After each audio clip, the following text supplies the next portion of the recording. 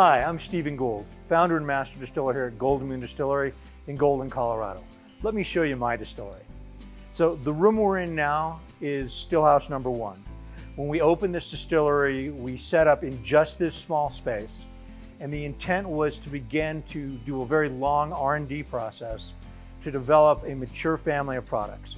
So we spent the better part of a decade where we were doing nothing but low volume production here in the small still house number 1. And then we expanded next door, which we'll show you in a second, into a much larger world-class whiskey production facility. So behind me we have several stills. So this is a mid-1930s DeRoy Simplex Alembic. This still is the still we use to do all our fruit to glass products. So our Colorado Applejack brandy, our Colorado Grappa, a little bit of Colorado grape brandy as well. Now this still was built in 1933, and it is designed for farmers, orchard owners, and vintners to be able to make distilled spirit products out of their own agricultural produce.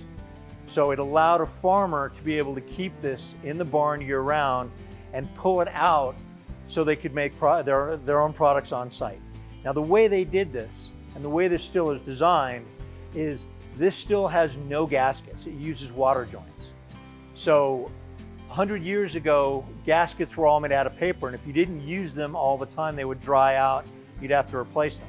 So this still's manufacturer designed the still specifically so you would not need to replace the gaskets because there weren't any. It was all water joints.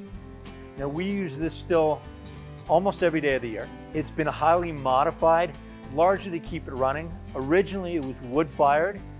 Then at one point in Europe it was converted to propane gas. And now we've got it plumbed with a modern burner and modern safety controls to use natural gas. But it's still this antique brandy still that makes beautiful brandies. So this is one of our Black Forest stills. We own 4 of these. This particular still was built in about 1953.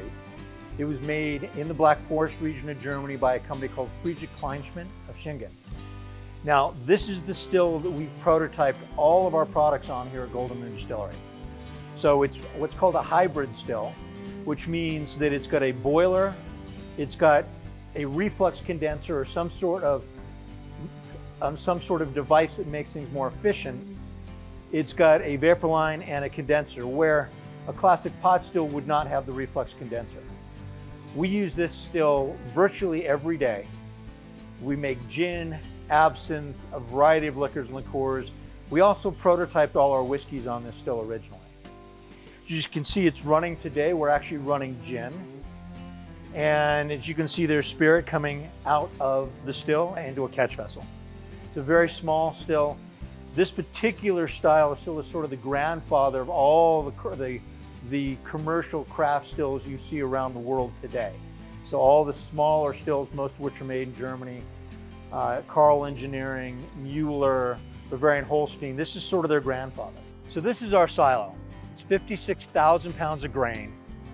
And considering that our grain source, the source that we buy our grains from, is only 2.5 miles away from us, this allows us to essentially run as hard as we can, make as much whiskey as we have capacity to make, and never run out of grain. Whenever we get to the cone in this silo with grain levels, we simply pick up the phone, we call our grain suppliers, their trucks show up and they refill it.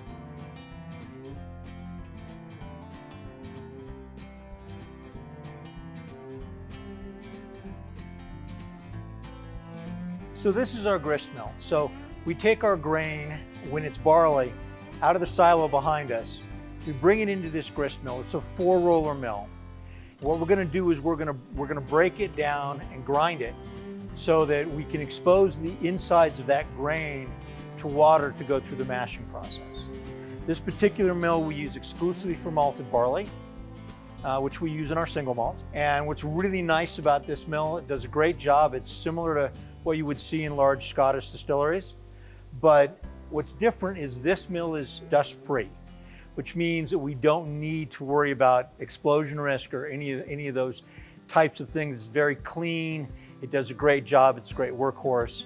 And it runs all day long. You know, every time we mash, we turn it on. We bring the grist into the lauter tun, or if we're making bourbon or rye, into the mash tun, and we mash to make whiskey. So this is our mash vessel. We use this when we're making bourbon and rye.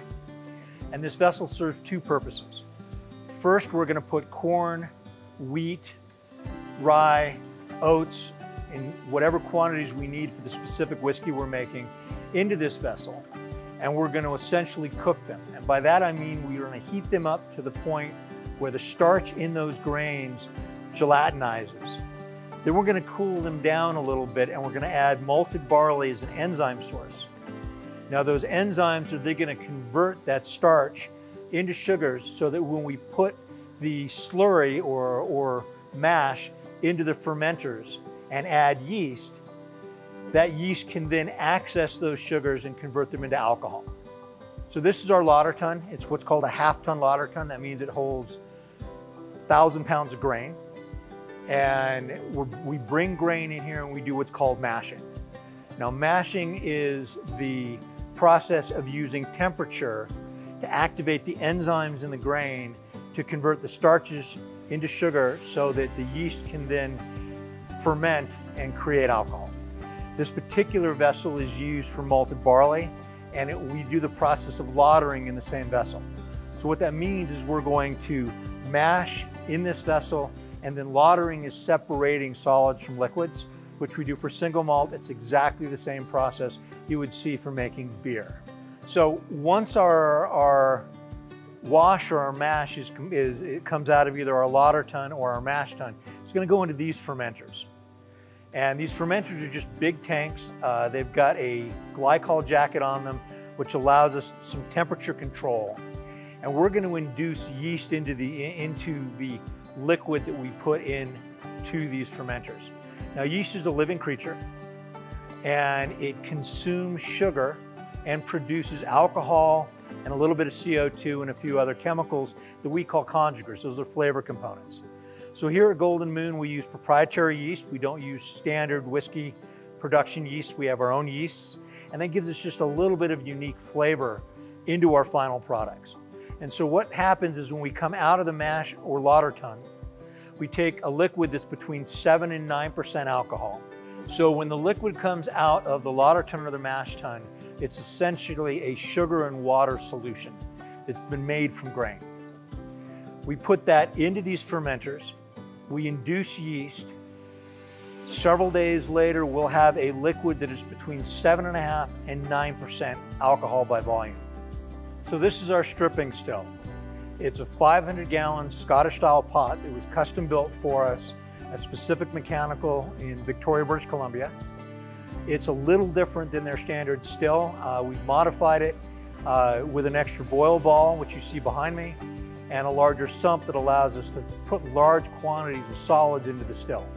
That means that not only can I use it to strip for whiskey, and by strip I mean it's the first of 2 or 3 distillations, but I can also use it to make gin and other liquors and liqueurs that require heavy amounts of botanicals. We can put them in the still and still get them out of the bottom easily. Now, when we get done with our fermentation process, we're going to take that 7.5 to 9% wash or mash, and we're going to put it into the still behind me. We're going to distill it off, and it's going to come out between 21 and 24% alcohol, and that's what we call low wines. So as you can see, this is liquid actually coming out of the still, and it comes through what's called a parrot.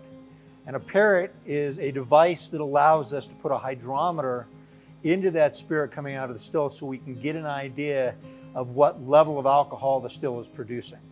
And when we run the still, we take and we put the liquid, which is a mixture of water and alcohol and other chemicals, into the still. That's what we call a wash or a mash.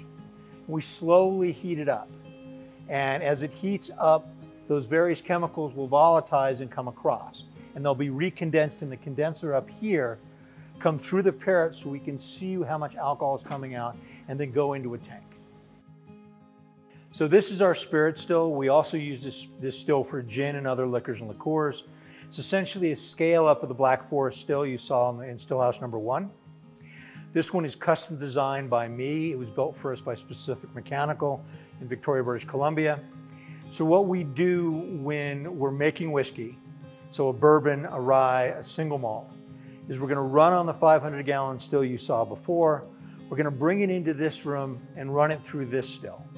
Now, as a spirit still, most of what we do here is a double distillation process. So we'll do a single run on the 500, a single run on this still, but we also do triple distilled product as well, which may mean a double run on this still. So the final run we're gonna do for all of our whiskeys on this still, we're gonna slowly heat up those low wines, which are 21 to 24% alcohol. And as they heat up, the lesser alcohols, things like methanol and cyanide, are gonna come across first. We're gonna get rid of those. That's what we call our heads cut. Next will come the hearts, which is what we really wanna keep. And so that's a mixture of alcohol and water and other chemicals that we call conjugers. Those are flavor components. That's the character of the grain that we're using. So that's that nice corn taste in bourbon. That's that spicy and earthy taste you get in rye.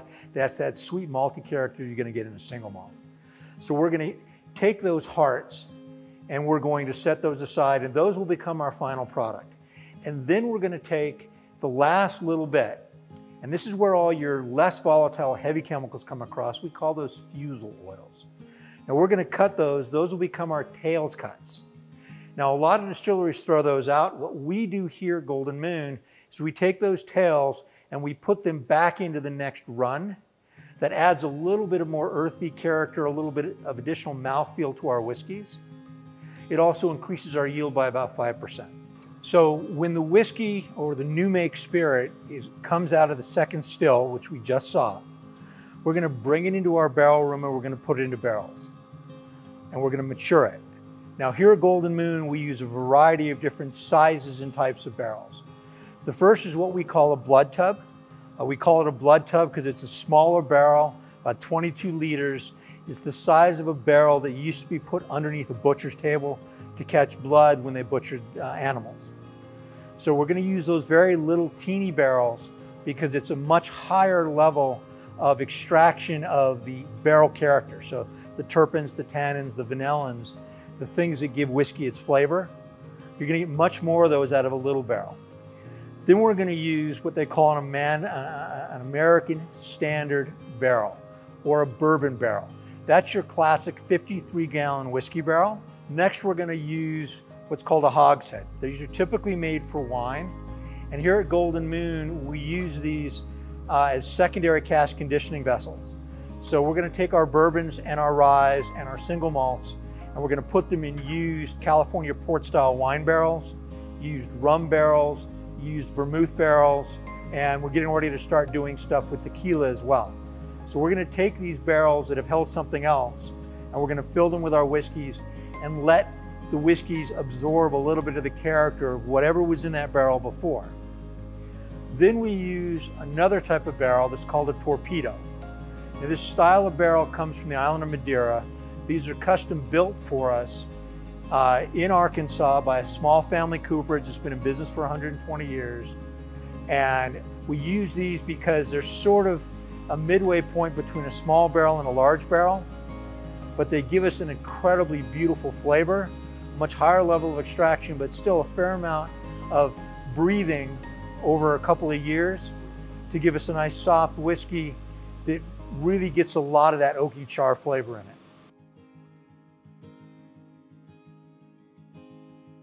I want to thank you for allowing me to show you Golden Moon Distillery. I hope you're enjoying tasting our products. And if you're ever in Golden, Colorado, please come by and visit us.